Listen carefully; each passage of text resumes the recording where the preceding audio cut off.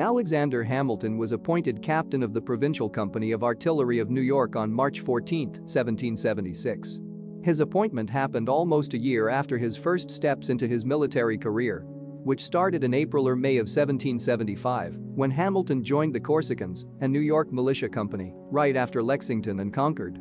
Sometime between August and September of 1775, the Corsicans became the Hearts of Oak, a volunteer militia whose members included students at King's College, now Columbia University, such as Nicholas Fish and Robert Troup, aside from Alexander Hamilton himself.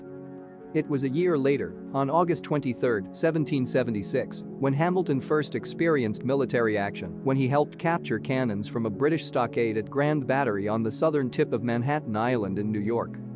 Several months later, at the March 14, 1776, session of the Provincial Congress, Captain Stephen Badlam certified that he had examined Alexander Hamilton and judged him qualified to command a company of artillery, and ordered that the said Alexander Hamilton be appointed captain of the Provincial Company of Artillery of this colony.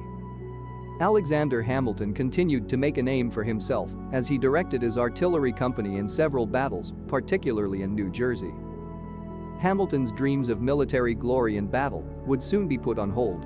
A year after his commission as captain of artillery, Hamilton became aide-de-camp to George Washington, a position that he held for over 4 years. In 1781, Hamilton was once again able to fight in battle as he led the attack on Redoubt No. 10 during the siege of Yorktown. Hamilton's plans of relying on bayonet attacks and using stealth and the element of surprise worked, and he gained control of the redoubt within 10 minutes and with few deaths from the Patriots' side. Becoming a hero at the siege of Yorktown brought Hamilton the military reputation that he had long sought. Video presented by the Hearts of Oak Independent Militia Company and the Alexander Hamilton Awareness Society.